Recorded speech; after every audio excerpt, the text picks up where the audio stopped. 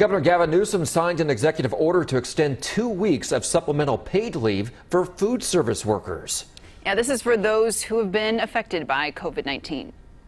I hope this will significantly address some of the anxiety our farm workers have, anxiety our fast food workers have, anxiety around the delivery of our food, and those workers have about their own health. We don't want you going to work if you're sick.